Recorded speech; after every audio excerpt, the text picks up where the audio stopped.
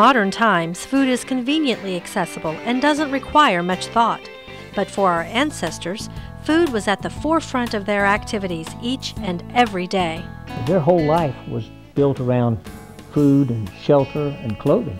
And your whole day was involved in eating, but preparing the food and planting the food and preserving the food without refrigeration, and making sure that you were able to feed your animals, because without your animals you didn't have the domesticated animals that you needed to plow and take care of your own garden. So your whole life was driven with the realization of the priority of food.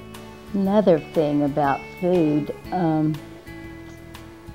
is this idea of recycling. You know, they didn't waste anything, so whatever that potato you peeled or those corn shucks might have went back in the garden to help fertilize that ground. And also the leftover extras you throw to your chickens or your pigs. Nothing was wasted, and that's the beauty of the whole pioneer life.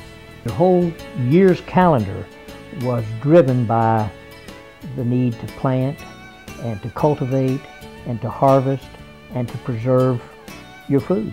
And your whole life as a husband and wife and your children was guided by those cycles, the times of the year. What you did in the winter and what you did in the fall and spring and summer were all when you gathered nuts and when you went for berries and all of those things, in addition to the planting of your food and harvesting it. You realize an apple is just kind of almost a little snack for us.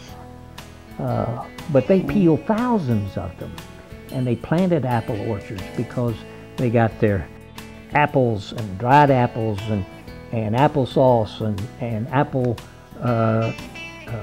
butter and cobblers. So your whole life was driven with the priority of food.